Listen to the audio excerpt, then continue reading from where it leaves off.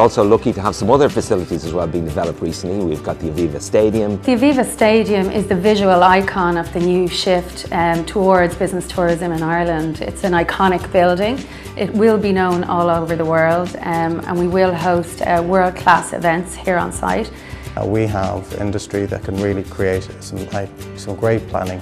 Ovation is dedicated to the meetings and event industry, so that's what we do. So we've had I suppose the privilege and the responsibility of organising a whole range of meetings. Some of them have been as large as 8,000 delegates, and some have been as small as a board of directors meeting for 20 people. And we will have a lot more people coming and looking for after conference venue events, and that is what we specialise in here.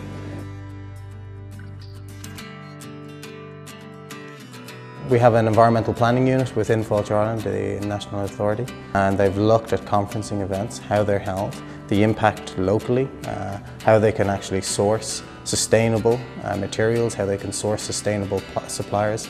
And as a company, I find it's an area which I can morally and from a business point of view very clearly identify. And I'm really excited and delighted that Fáilte Ireland have got behind the whole area. We're proud to say that the Convention Centre Dublin is in fact the first carbon neutral convention centre anywhere in the world. Environmental, economic and social sustainability is very important for us here. So not just the greening of an event or the greenwashing of an event, we want to be fully sustainable in everything we do. We're going to be welcoming visitors from all around the world. Dublin is for business, not just for leisure. We always say it's the ancient birthplace of good times. It's a fun place to come. And fun, you have a serious business, but you also have fun, and that's really important. And of course, the Irish are marvellous hosts.